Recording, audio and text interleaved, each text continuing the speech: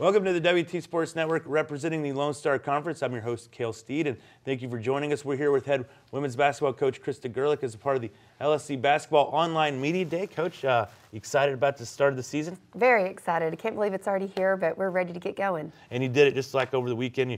Practices are opening up. Just expectations are always big for the Lady Buffs, and this year, no different. No, not at all. And actually, we kind of want to get back on track. You know, last year we were kind of injury plagued for most of the season, and still had opportunities to be successful, but maybe didn't capitalize on those opportunities. And so we're really excited to get back on track and to get those injured players healthy and start our winning ways again. Still a very, very young team, but you do have a senior coming back, All-American Joni Unruh. She'll be joining you back after last year's knee injury.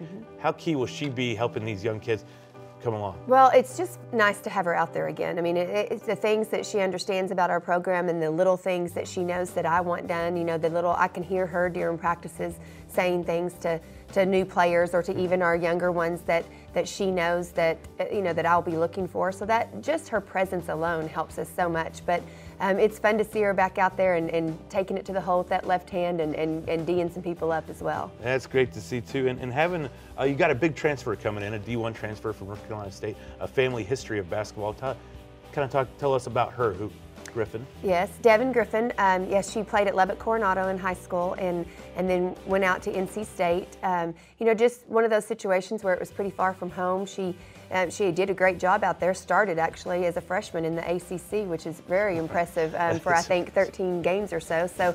But she wanted to be close to home and be able to play in front of her family, and she's going to give us instant athleticism. She is just a very versatile player. She can play on the perimeter, she can post up, down low, very strong and athletic, and just a winner. I've known her since her entire life, so I'm excited about that. I know her mom really well, so it's just really fun to be able to coach her. And one thing about your program, and one thing the LSC appreciates, is the academic success that you instill in your players. Just break it down for us a little bit. What is, I guess, how important is that in the classroom as well on the basketball court? Well, we strive really as much as we can every day to teach our kids that we don't want them to just be successful on the basketball court. You know, everything they do in their walk of life, we want them to be successful with. So if they're in the classroom, we think they should be the best in the class, you know, if they're, or at least do their best in the class that they can.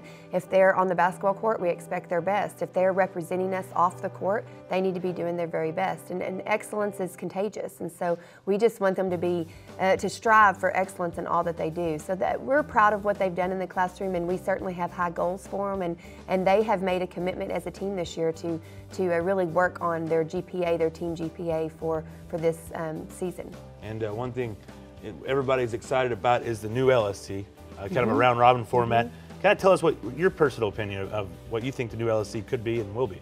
Well, I'm excited about it, and I've ever since I've joined this league, I've been really excited about the possibilities as that's going to this this format. And I think it's going to be more of a true tell on who's the best in the league for an extended period of time, because you're going to get to play everybody twice, home and away, and it's just going to be a more realistic view of who is definitely the best in the league. I think it's going to help us in the region, because it's going to strengthen our conference standings, I think, as far as you know, having maybe more teams represent the Lone Star in the regional tournament, I hope, just because of the quality of play that we have. Are you excited? It's in Allen, more of a neutral side. I mean, everybody liked Bartlesville, but Allen, kind of more central location. Well, we love Bartlesville, and it was really a home away from home for us, so we always have to give a great shout out for Bartlesville, but Allen is going to be a tremendous venue for us.